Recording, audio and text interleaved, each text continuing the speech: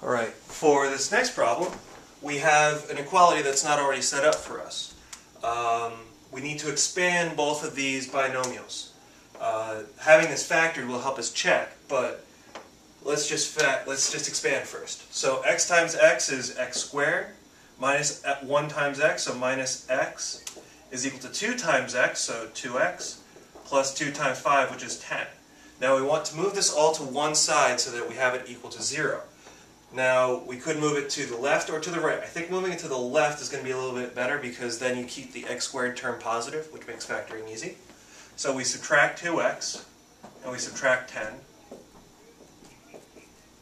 And we get x squared minus 3x minus 10 equals 0. It's at this point that we factor. So factors of negative 10 that combine to negative 3, negative 5, and 2.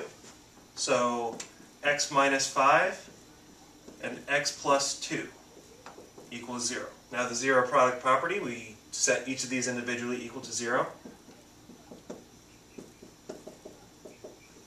And x is equal to 5 and x is equal to negative 2. Now I'm going to check my answers because the original form is pretty easy to check with. So 5 times 5 minus 1, which is 4, is equal to 2 times 5 plus 5, which is 10. So that's 20 equals 20. That's an equation. So indeed, x equals 5 is a solution. How about negative 2? Negative 2 times negative 2 minus 1, which is negative 3, is equal to 2 times negative 2 plus 5, which is positive 3. So this is going to be positive 6, and this is going to be positive 6.